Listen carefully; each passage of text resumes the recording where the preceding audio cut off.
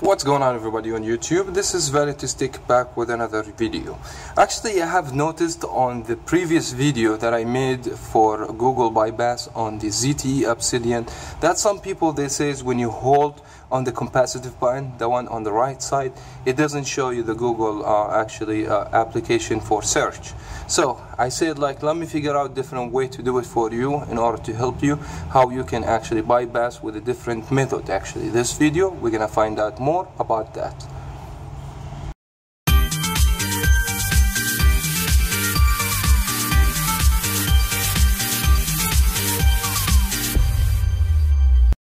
To whom don't know what Google bypass account, sometimes actually you have Google account in the phone and then you hard reset the phone.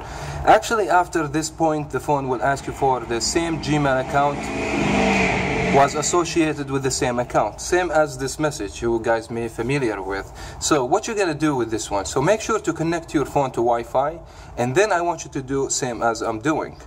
Go to the @ button right here and slide your finger and go to the gear, and you will see Google keyboard settings. Just click on this, and then you will see something called text correction. Click on this one and go to the personal direction, it's called actually personal dictionary. Just hit on this and go English United States, and then go to the plus sign and add anything you want like this.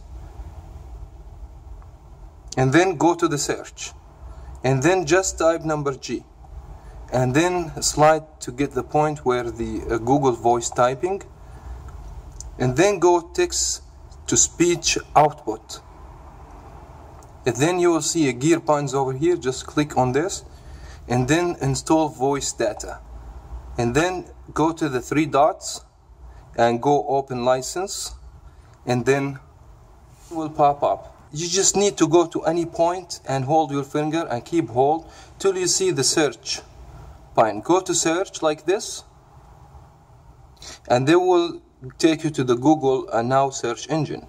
Then type setting, and then scroll down, go to backup and factory reset, and then choose backup factory reset, reset the phone, erase everything. And after that, you should be able to bypass the Google account.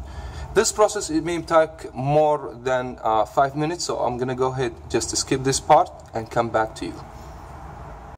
Just finish actually factory reset. We're gonna go normal this time actually, and trying to skip everything if we can.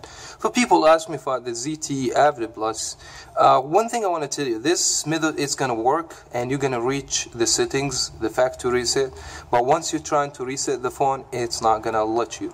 I mean, I did everything possible. I've been working on that phone actually, and we'll see if we can find a solution. You guys are gonna be able to see it posted in our channel. For now, that's it. This is actually the second way bypass the Google account on the ZTE Obsidian for people don't have this button actually working. And I wish you guys found this video helpful. If you did find it helpful, please don't forget to leave the thumbs up and subscribe for the channel for more videos like that.